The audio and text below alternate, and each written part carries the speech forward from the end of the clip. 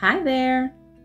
Today's story is Visiting Day by Jacqueline Woodson and James E. Ransome.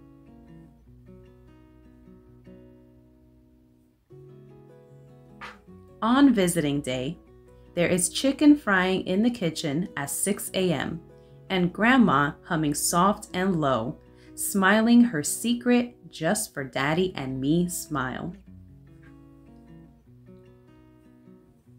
And me lying in bed, smiling my just for Grandma and Daddy smile.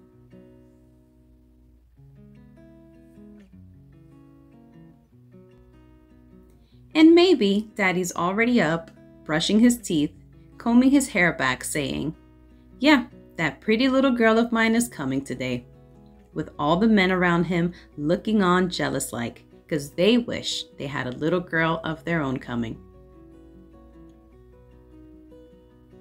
Only on visiting day does Mrs. Tate come over when the sky is still pink, heavy with presents for her son Thomas, saying, "Please, can you take these with you?"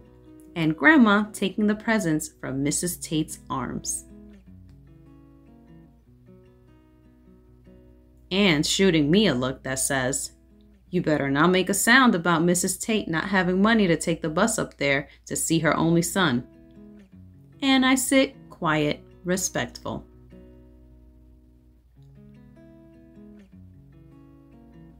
Only on visiting day do I stand patiently at the bus stop, holding tight to Grandma's hand until everybody's inside.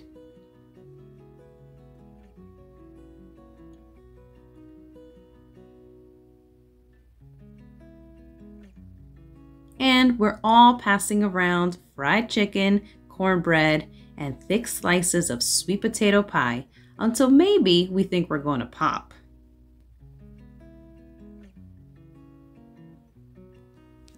But instead, I go to sleep and don't wake up again until the bus pulls up in front of the big old building where, as Grandma puts it, Daddy is doing a little time.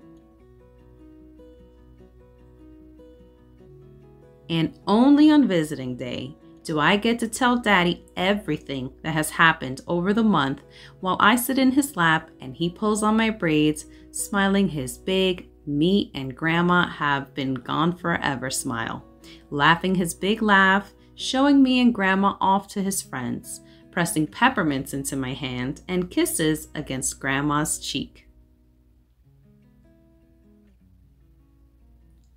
Grandma says it's not forever going to be like this.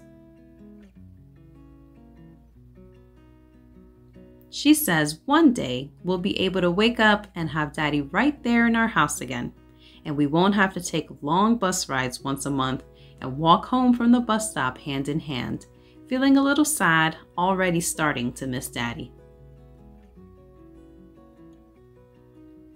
Grandma says all it takes is time, a little time, and while we're holding out waiting for Daddy to come home, we can count our blessings and love each other up and make biscuits and cakes and pretty pictures to send Daddy. And in the early evening, if it's a little chilly outside, we can sit out back, bundled up in blankets, and make each other laugh as we make big plans for when Daddy comes home again.